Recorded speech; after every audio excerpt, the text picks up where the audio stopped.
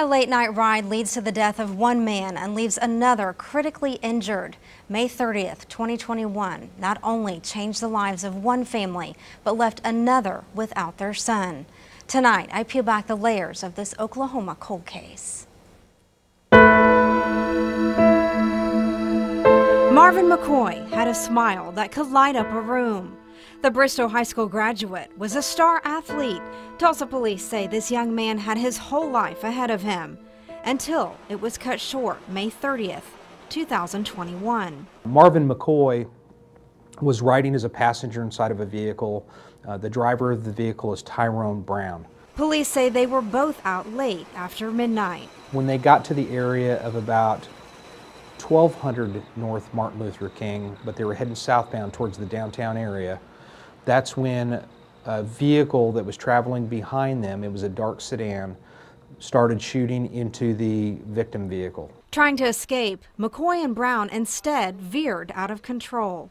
Tulsa police tell us that during that shootout, one of those cars ended up slamming into a power pole. Police say the impact killed Marvin McCoy.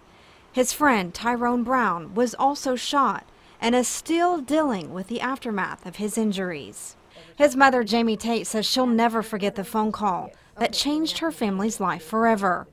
And because she still fears for their safety, she's asked us not to show what she and her son look like today. It's hard because I want to take him out and do things, but I'm very cautious what I do and where I go because we don't know anything about these people. Looking back to that night, I had just come in from out of town. I was a traveling nurse, and I had just got home for the weekend, and I got a phone call from a Detective White about 4:30 a.m. saying I needed to get to a hospital because my son was undergoing brain surgery. So he had been shot in the head. Frantic, Jamie says she raced towards Ascension St. John Hospital. When he came out, it was me, my mom, and my sister there at the time. He let us know that he was pretty severely injured and that he did not know if he was going to make it past 48 hours. Miraculously, Tyrone survived being shot in the head and to this day is still working hard to recover. We still have a long road, but he has a lot of support. His family says Tyrone was always the life of the party.